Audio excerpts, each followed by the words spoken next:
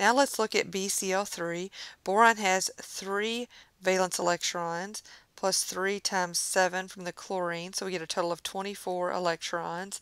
So we have boron in the middle and our 3 chlorines. We've used 6 electrons. Now we can start filling in our octets around the chlorine atoms. And at this point, we have used our 24 electrons. And we'll actually see that boron is really unlikely to form an octet. It's a lot of times actually going to be our exception, our incomplete octet. While chlorine is not as selfish as fluorine and potentially could form a double bond, boron tends to prefer not to have that complete octet. And so what we see here is we've got our 3 groups around our central atom. So we have AX3 as our general form.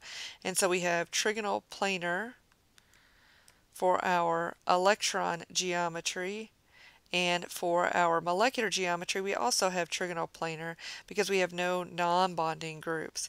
If you were to have drawn this with a double bond, it still wouldn't have changed anything about your geometry. You still would have 3 groups around your central atom.